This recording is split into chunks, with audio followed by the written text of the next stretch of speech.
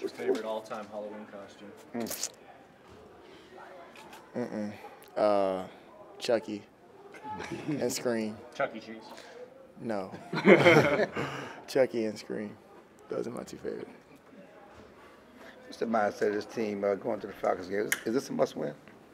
Every game is a must-win, but we definitely gotta pull this one out. As we take that approach every week. But like, we gotta come together, put our plays together, and play as a unit. How much can you take from the second half of that game last week into this week right here? Some things you can build on. We play confident and fast. We can score with anybody.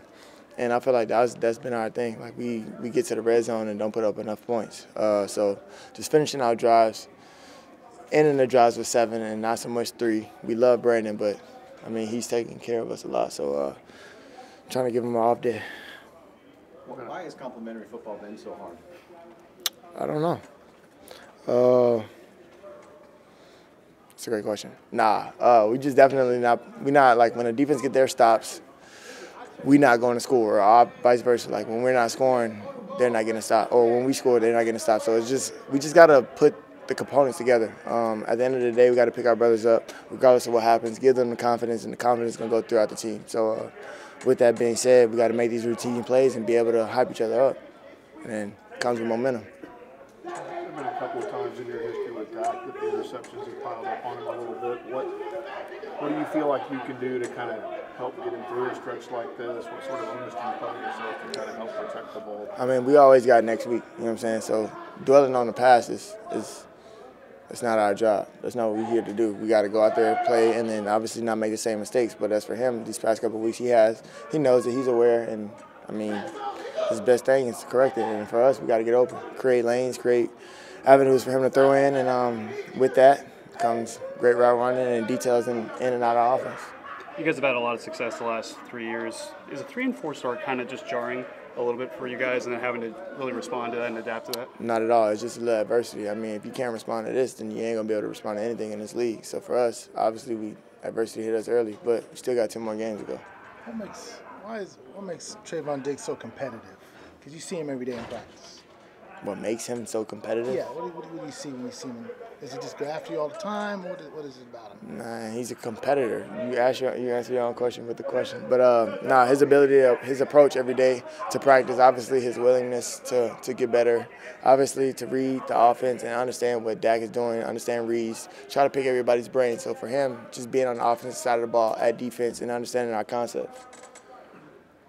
What are your thoughts on the Falcons secondary? A lot of big names with Jesse Bates, Justin Simmons, A.J. Terrell. Boy's nice. They got a young group back there, and Jesse Bates is playing his best ball, obviously. Being in the same class as A.J. Terrell, very familiar with him. He's a hell of a corner, very tall, lengthy, got ball skills, very aggressive. And then I think they got Justin Simmons over there too, if I'm not mistaken. Yeah. He's a ball hawk himself, so we got our hands full, but I'm sure we can handle up. How much is tempo, or how much can tempo help the offense, and instead of waiting till 2-minute drills and maybe bringing some of that earlier in the game? A lot. Wear and tear on the defense. Obviously, they're not going to be able to get their calls in fast enough and be able to adjust if we're going fast enough. So with that, I mean, I feel like we can incorporate that in our offense and keep them boys on them hills. Did you kind of find something last week? Was there something different, or was it just a matter of you were open more and you were getting the ball? A little bit of both. We found our rhythm, we caught our stride, and I was definitely getting open and getting the ball. So I feel like it goes hand in hand, and I look to continue to do that. When you get as wide open as you were on those 2 touchdowns, what's going through your mind as the ball's coming in, because you're not used to it? I'm not thinking. I just know I need to catch this ball. Obviously, we're down 17, if I'm not mistaken. Down 17 at the time. The end goal was to catch the ball, score a touchdown, get off the field, and then get back on and do the same thing, repeat. They're lucky I didn't get it the 3rd time. Has there been a feeling of a sense of urgency the last couple of weeks just because of the up and downness of your team? No. Yeah, sure. Yes.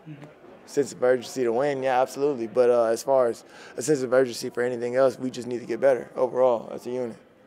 Do you feel like you think it's been hard to do that? No. No, why not? You think it's been hard to have that sense of urgency when we don't see the consistency with the wins? Say that again? Why do you think the sense of urgency isn't an issue when we don't see the end result that you want, which is Sense of to win. urgency as in what?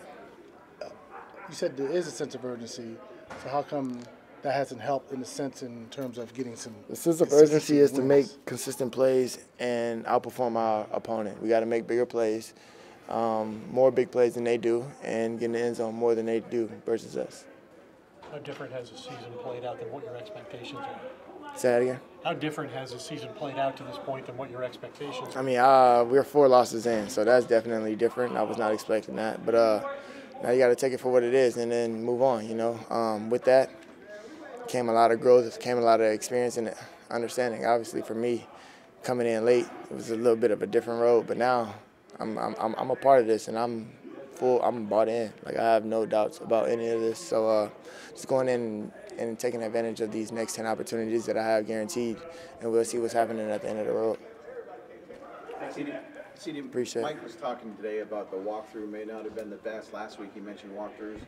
Have you seen walkthroughs not be so crisp, or how would you describe Recently? it? Yeah. Or as far as this You week? said Or today it wasn't, and I think last week you also mentioned it's walkthroughs. just we having a lot of reloads. Obviously, it's a lot of details within the offense that we have to, like, it's a lot of moving parts, you know what I'm saying? So just going from the meeting room right to the walkthrough, that's what it's there for, you know what I'm saying, to get your reloads, get your things out, and then when you get on the field, you go out full speed and then you execute. So as far as for us, yeah, we've had plenty reloads in the walkthrough, and, I mean, I can't go against that.